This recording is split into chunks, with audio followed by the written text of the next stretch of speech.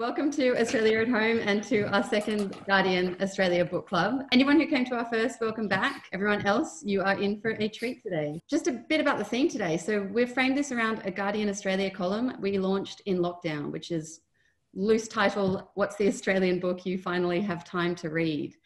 Tara June Winch is zooming in all the way from France, where it is extremely early in the morning. Thank you, Tara. She wrote one of last year's most astounding novels in The Yield, and she chose Alexis Wright's Carpentaria as the book to take into lockdown. The Yield was picked as one of Guardian Australia's unmissable books of 2019, as was the brilliant Damascus by Christos Tsiolkas, who also joins us now. He picked Randolph Stow's The Merry-Go-Round in the Sea to literally take into quarantine with him.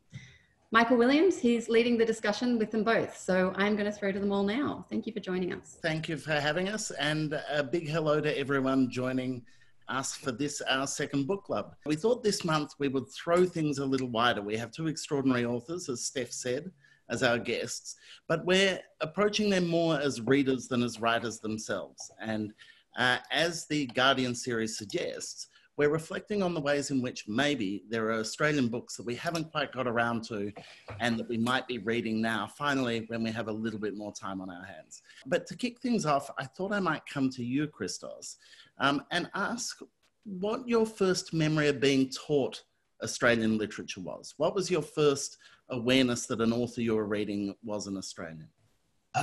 What I remember was finding, and maybe one of you will help me with this. What I remember was finding a book in the library, in a suburban library, and it had a little boy walking through the streets of Melbourne, a child really, who hears some music and he becomes fascinated by the music. I've never ever been able to trace who that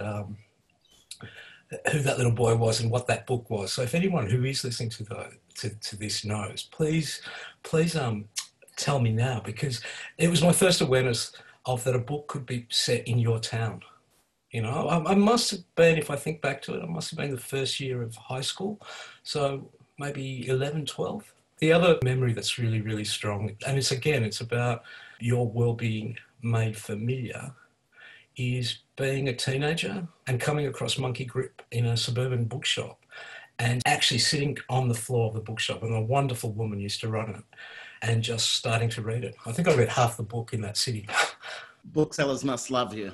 I love them. But I might throw to you all the way in the other hemisphere there, Tara, and ask you the same question. Do you have memories of early discoveries of Australian writers for you? It wasn't really until I had a publishing contract with UQP, and because I was living in my van, they actually gave me an office. Gave me a space in the office at the publishers to write Swallow the Air.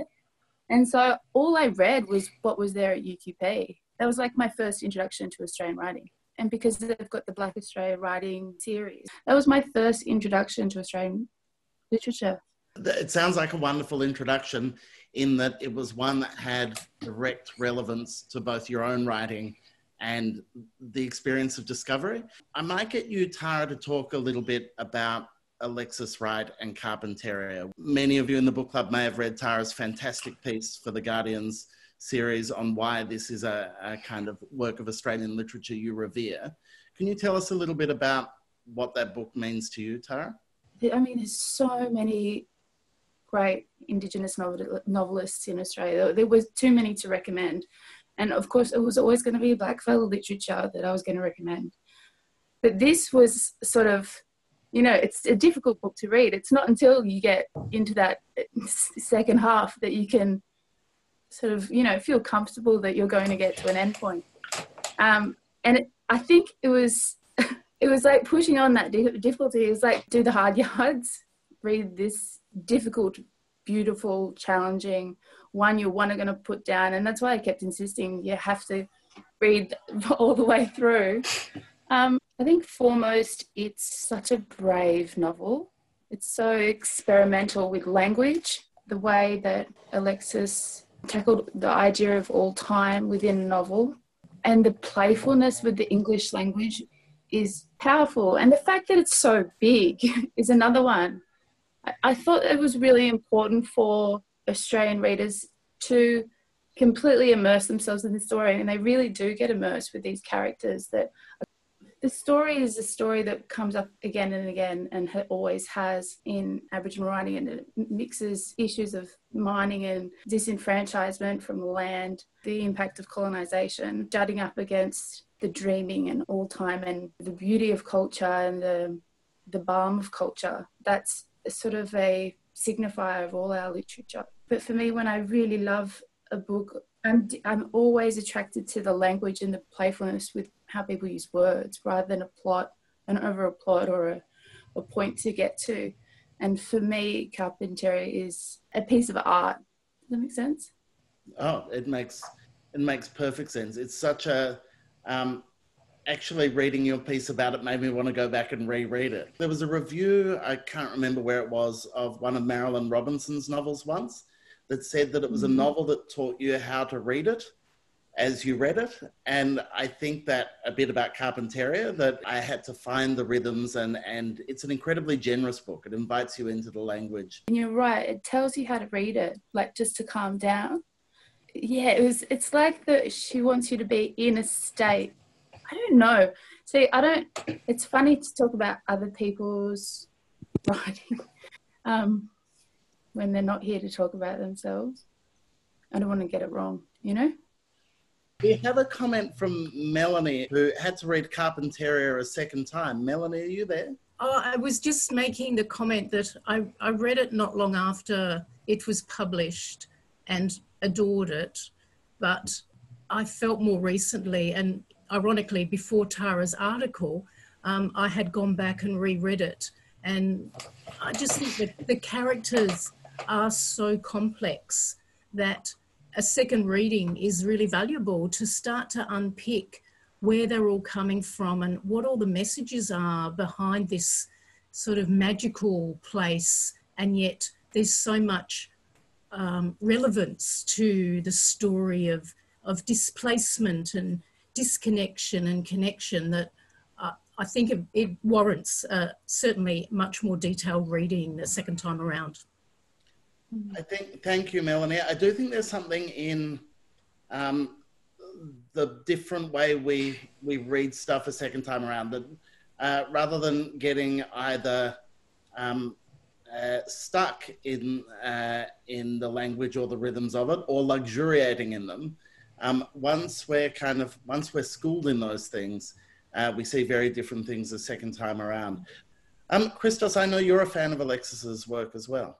Yeah, look, I think that thing both of you were saying about it being a book that teaches you how to read is absolutely right. I think that's one of the things I've got to be so thankful for to my parents, to Dad, for, you know, by giving me books that were too adult for me, by giving me books that were impossible for a 9, 10, 11-year-old child to understand.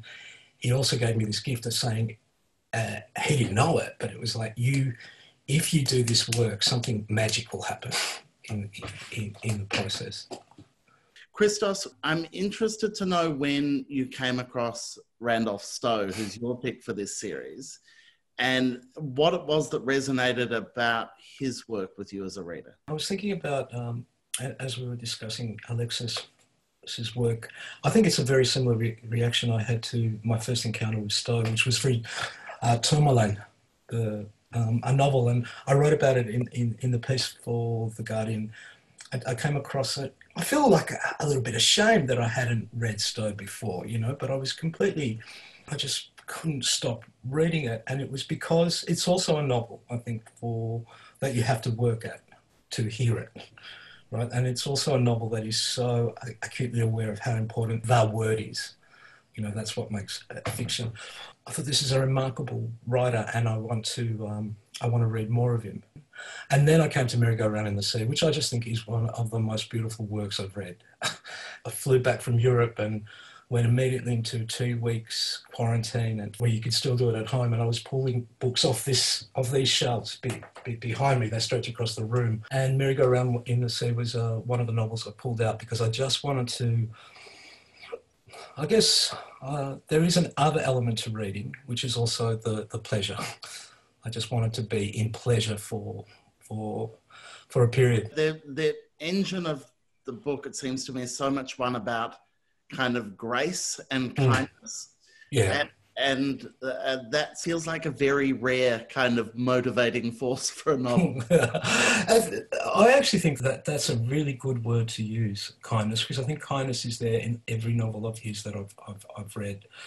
A real kind of generosity about humans. Like all us white fellas, he failed at trying to make sense of our place in this collection of nations, in this country, in this world. We're still working that out. But I think he came with a really generous heart. That's what I get from reading Stow. I'm going to give both of you one last opportunity to name one other author who you would feel guilty if you didn't name, an Australian author who you think is neglected or forgotten. Okay, get ready to take screenshots. Are you ready? Because I'm going to hold them up. All right. You ready? It's going to be fast. Ready? Go. So this one, it's Ruby Langford Guinevere. Read all her work. That's essential. This one, Charmaine Papineau. This one, Marsha Langton, Welcome to Country. Everyone needs to have a copy of this to understand the travel impulse and to understand when they do move around the country. And also, Beirut's book is really essential to understanding this sense of cruelty that's part of our national psyche. And also Ninu, Grandmother's Lot, which is a bilingual text, and that's the future of Aboriginal writing, is to show more of our languages. That's wonderful. I'm also so impressed by that prop work, Tara. You said this was your first time doing a Zoom, and yet you worked the camera like a pro there. Christos, what's your tip? That Marsha Langton is what I give when I just like giving it to gifts when I go overseas to Greece, to my family. I will say, in all seriousness, the two books came into my head that I think are undervalued, and to the discussion we're having. There's a woman called Rosa Capello, who's an Italian, and she came as a migrant worker to Australia, and she wrote one of the most devastatingly brutal novels about, and again, a novel that is not, you need to work to hear it. I Like Your Country. I think it's a great work. And Anthony Macris's Capital Volume 1, which I read when it came out, and I was just so astounded by it and envious of it. And I've just reread it recently, and my God, it stands up. So I'm going to say that. Excellent. I'm sure you would all join me in thanking the remarkable Tara June Winch and Christos Tsiolkas. I'm going to throw back to Steph Harmon from The Guardian, but thank you all for joining us today. Thank you, Michael. Thank you, Michael. Thanks, Tara. Thanks, Christos. Thanks, Michael. Thank you, everyone, for the chat as well. I think we're going to try and turn that into some kind of a epic reading list, because I'm sure a lot of people were taking notes as it kind of scrolled through the screen. We're going to be doing this monthly, so stay tuned to Guardian Australia and Australia at Home to find out what our next session will be. Have a lovely weekend.